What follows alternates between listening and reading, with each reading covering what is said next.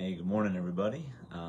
It's good to have you back with us today. We are sitting here on Tuesday morning, the week of Christmas, and Christmas is 3 days away. Looking forward to that, and we're excited in Florida because it's going to be cold on Christmas Day, which is a rare thing, and so we're excited about that. It might feel a little bit more like Christmas, and also excited about our Christmas Eve service. I do want to let you know that with our Christmas Eve service that we have planned for Fair and Park, downtown Eustis, the band shell, like we've been doing for the last several years, that is in pretty serious jeopardy right now because it looks like we're going to have a lot of rain on Thursday. So I'm just letting you know that most likely we're going to end up here at church. We're going to wait till tomorrow to make that decision for sure. We'll wait for the day before Christmas Eve to make that decision, but most likely we're going to be looking at doing the service here at the church building instead. So if we can't do it at the park, we're going to have it at 5 and at 7 here at the church. You can choose which service you want to come to, and both services will be identical, but just wanted you to know about that. Excuse me. So make sure that make sure that you're watching for updates through our email, and we'll put it on Facebook, and we'll put it on our push notifications on our app as well. So just be watching for that. And if you could, as soon as that information gets shared and put out, would you share that with people just to make sure that people realize that? And that would be great if you could help with that. So today we're back in the story of the book of Acts. We have been watching how God has moved in the early church, how he has challenged the people, how the church has responded in terms of their passion and their boldness and their courage to stand up for the gospel. We see the church flourishing. We see the church growing, that daily the number of people who were being saved was increasing every day, and there was much victory. There's also much pain. There's a lot of heartache, and there's a lot of stress and a lot of problems in the early church. They had problems from without, meaning outside of the church. They had persecution. There was problems inside the church. There was some fighting, and there was some turmoil, and there was some messiness, and that's part of life. We have to understand that anytime you have people that are gathered together, doing life together, there's going to be some messy parts of that. Doesn't mean we're wrong. Doesn't mean that it's broken. It just means that we're messy, and that's where the Holy Spirit works, is in the mess of our lives. And so we see that as we walk through this. Today we look at a pretty cool story. Actually, today's a good story. Tomorrow's probably even a better story we're going to look at in the book of Acts. But we're going to be in chapter 16. So to give us an idea of what's gone on is Paul has been on a missionary journey already. He's come back from that first missionary journey, starting churches, planting churches, encouraging the believers all around the landscape of Palestine in those days. And we see that he's getting ready to embark on a second missionary journey. Yesterday we looked at the idea that he and Barnabas had this disagreement. Barnabas wanted to take Mark along with him.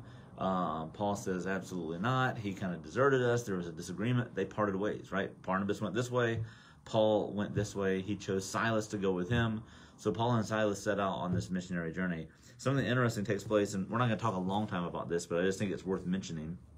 Chapter 16, verse 1 says, Paul came to Derbe and then to Lystra. So if you remember those two names, those are two cities he's already been to.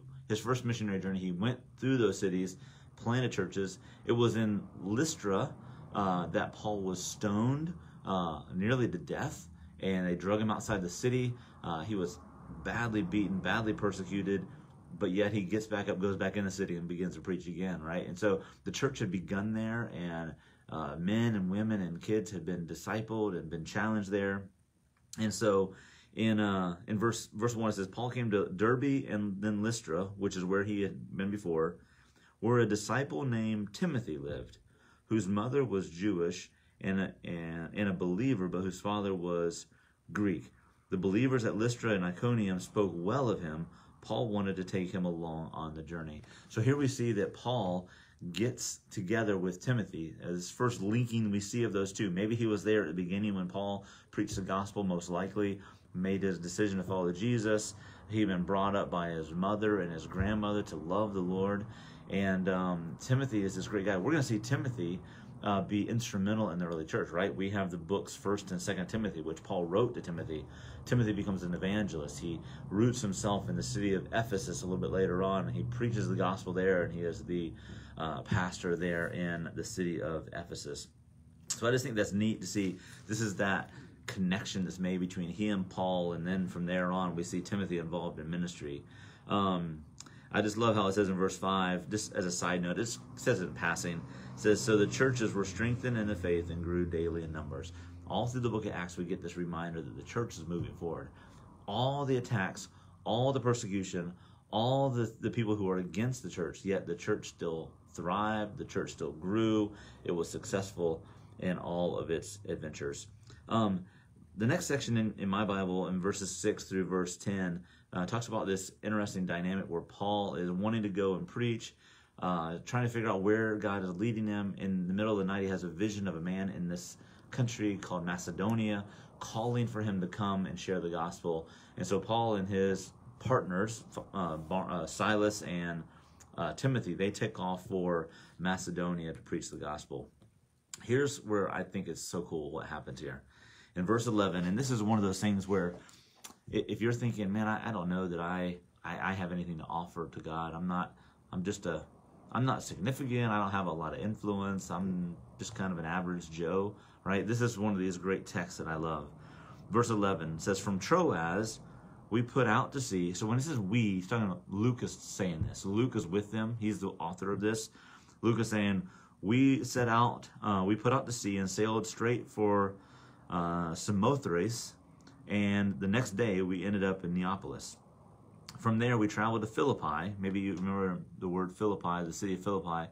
We have a book of the Bible called Philippians, a Roman colony in the leading city of that district of Macedonia, and we stayed there several days. On the Sabbath we went outside the city gate to the river, where we expected to find a place of prayer. We sat down and began to speak to the women who had gathered there. One of those listening was a woman from the city of Thyatira named Lydia, a dealer in purple cloth. She was a worshiper of God. The Lord opened her heart to respond to Paul's message. When she and the members of her household were baptized, she invited us to her home. If you consider me a believer in the Lord, she says, come and stay at my house. And she persuaded us. I love this story, how it unfolds. Paul ends up in Philippi, going to preach the gospel because they felt like that's where God was leading him to go. They come in, they're looking for people of like-mindedness. That's what they do a lot of times. They want to get a group of people that maybe have already believed in Jesus, or at least are God-fearing people. So he finds a group of people gathered now by the river outside of town. Ends up being a group of women.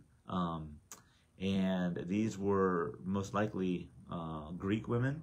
So they were Gentile women that had a love for the Lord, had a desire to know God more, that wanted to worship God. They hadn't made a full-on switch to the Jewish faith and custom, but they were worshipers of God.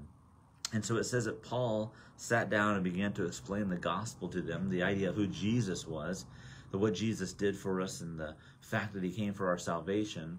The Bible says that Lydia, this one woman, made the decision to accept Jesus, to accept the message, to accept the gospel truth. And it says she and her family, her household, were baptized. This doesn't mean that she forced this on them. It just probably means that she heard the gospel preached, accepted the gospel, and then through her testimony and through maybe the invitation of Paul to explain the gospel to the rest of her family, they all made the decision to be baptized. And I just love that quick conversion, the idea of, why do I need to put off this decision to be baptized? Why should I put off the decision to make Jesus the Lord of my life? It should be an immediate thing that we do when we recognize what God has done for us. But what I think is really interesting here to me is it says that she asked and invited them to come to her home. A little bit later on in chapter 16, actually all the way near the end of chapter 16, the Bible says that Paul and Silas had been thrown in prison. there's a whole story with the prison thing and how they converted the jailer, and just really interesting things. Eventually, they're released from prison. After they're released from prison, at the end of chapter 16, it says they go back to Lydia's house to join the believers in worshiping God.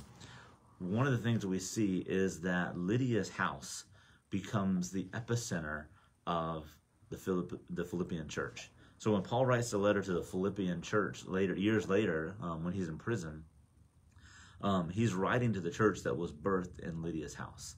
That Lydia was the first convert in Philippi who made the decision to follow Jesus. Here is a woman. There are some indications that she was, early in life, that she was a slave woman. Not totally sure on that. There's some allusions to that historically. But here's a woman who, in a culture in the first century, that was just kind of not really heard of. She was a dealer in fine linen, which means she had worked her way to where she at least had a business going. Yet, even though she had some things going for her, women in the first century were not viewed with high respect. Yet she opens her house and allows Paul and Silas and Timothy and Luke, most likely, to meet there, to gather there, to stay there for an extended period of time as they preach the gospel. And her home became the epicenter for the church growing and flourishing in Philippi. The church at Philippi became one of these churches where, man, they just did it right. They were faithful to the Lord. Philippians, it was like when Paul writes, it's the book of joy, and reminding them that they should stay faithful to the Lord even in their hardship, and they did. And so there's really some neat things that come out of that in their ministry at Philippi. And it's all because a woman said yes to Jesus, about accepting Jesus, and then said, God, whatever I have, I'll use for your glory. And that just happened to be her house, that she opened her house for the church to meet in.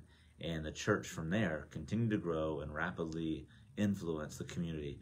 And so I say that today because, first of all, if you've never said yes to Jesus and accepted Christ, if you've never said yes to his gift of salvation, that's your first step. And I would say it's an urgent step. You don't want to put that off. The second thing is, have you said yes to Jesus in terms of your availability? Have you made the decision to say, God, whatever you have entrusted to me, I give to you. God, I give you, God, I'm going to give you my time so that you can order my steps. God, I'm going to give you my tongue so that you can use my speech to influence and encourage others. God, these are some giftings that I have. I'm good at these kind of things. I've got some strengths in these areas. God, I'm going to give those to you that you would use them. God, you've given me a big home. You've given me a nice home. You've given me an abundance of groceries. You've given me kind words to speak to other people. God, you've given me, you've given me extra money this year. I'd like to use that for your glory. What are the things that you need to say yes to Jesus about, that God has blessed you with? He's given those things to you that you might bless someone else with. For Lydia, it was her home. She said, God, you can use my home. And we see the church flourish after she was willing to say yes. So be encouraged by that. You might think you don't have anything to offer, but I guarantee you have something to offer.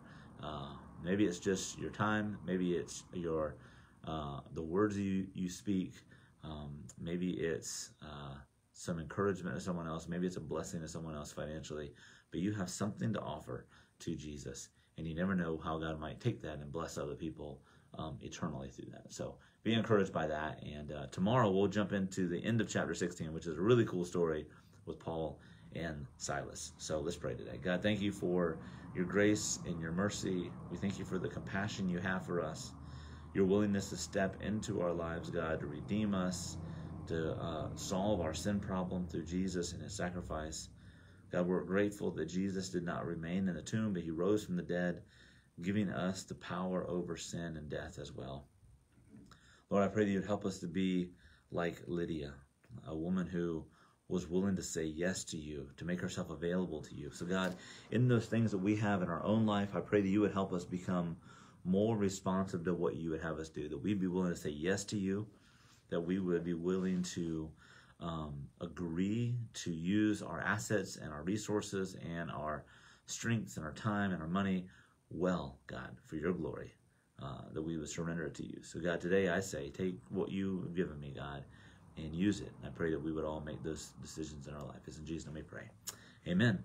Hey, hope you have a great day today. Look forward to seeing you tomorrow morning, 9 a.m.